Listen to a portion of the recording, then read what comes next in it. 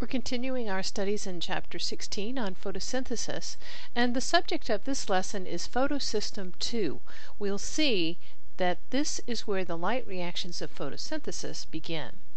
I'd also like to refer you to a nice animation on bacterial photosynthesis included in the chapter web links for Chapter 16 on our Canvas website. In the light reactions of photosynthesis, there are actually two reaction centers, photosystems 1 and 2, though the process begins at photosystem 2. Excitation of reaction center chlorophylls drives a series of redox reactions.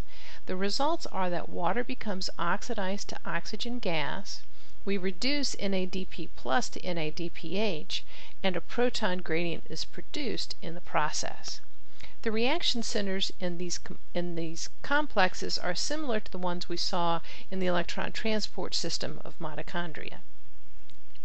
Here's a model of photosystem 2. The protein is in gray and the light pigments or photoreceptors are the various colors. As you can see, there's a protein architecture, but there are a lot of different types of pigment molecules so that they can capture light of different energy and pass it on to the next component. Photosystem 2 has two reaction centers, each with two chlorophylls. The chlorophylls absorb light of a wavelength of 680 nanometers, and so it's referred to as P680 chlorophyll, P for pigment or photoreceptor. It begins with a photooxidation event, and that's what's illustrated at the top of the screen here. Here's our ground state P680. The first event is light absorption. And remember, it's going to collect that light energy from the light harvesting complex. That promotes one of those delocalized electrons to an excited state, and that's illustrated here as P680 asterisk.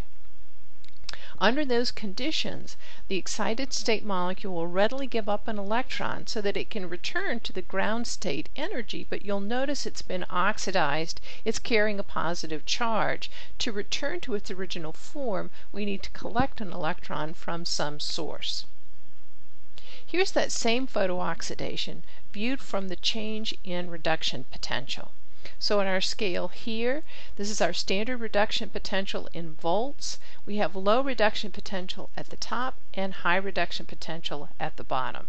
Let's follow the process. Here's our ground state P680 molecule. The first event is light absorption, and again that promotes it to a higher energy state, and now we have our P680 asterisk. Notice the change in the reduction potential.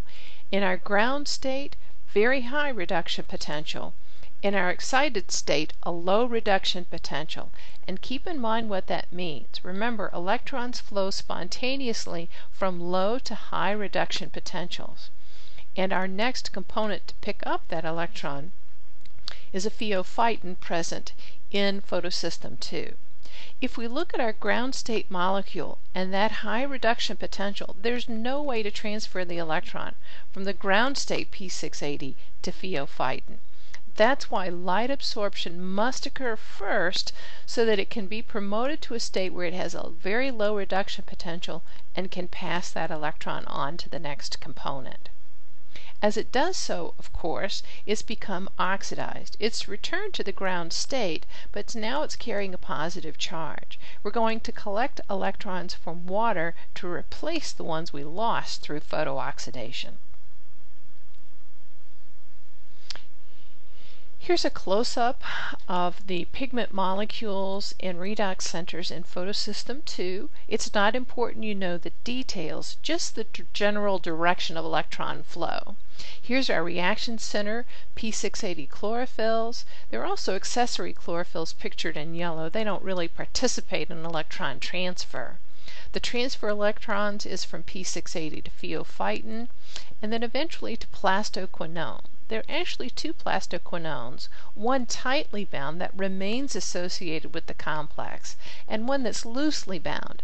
And that's important because the plastoquinone functions very similar to the quinone we saw in the electron transport chain. It's going to carry those electrons to the next component in the chain. It's important it be soluble within the membrane.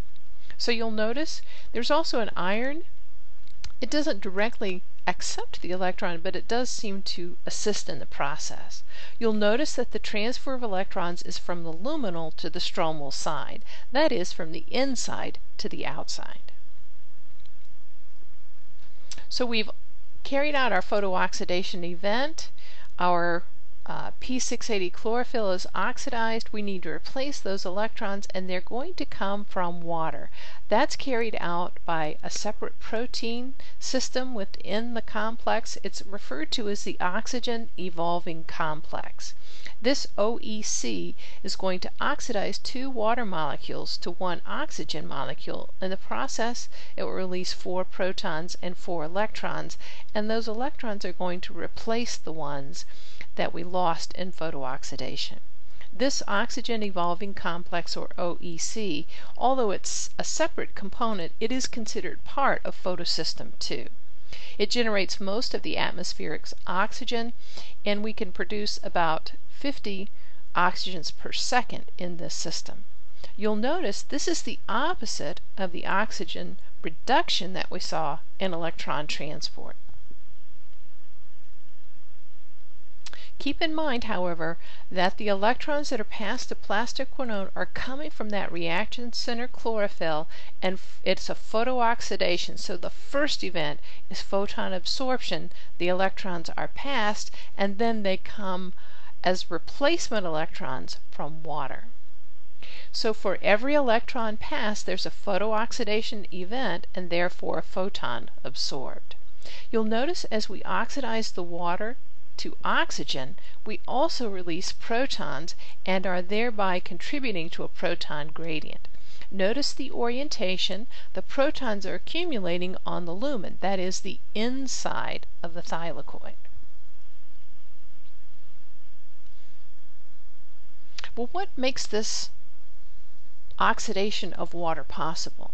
Remember in chapter 15 we saw that oxygen has the highest reduction potential, so it's much more likely to take electrons than it is to give it up in the form of water.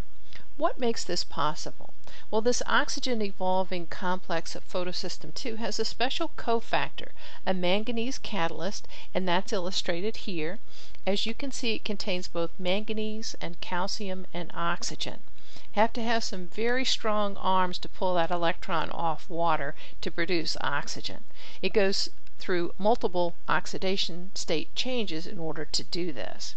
The electrons that are extracted from water through this manganese catalyst are thereby passed to a tyrosine radical, and it's that radical that transfers the electron back to the reaction center that's been oxidized. In our next video lesson, we'll look at Photosystem I and its function and see how it is similar to Photosystem II and also how these two systems differ.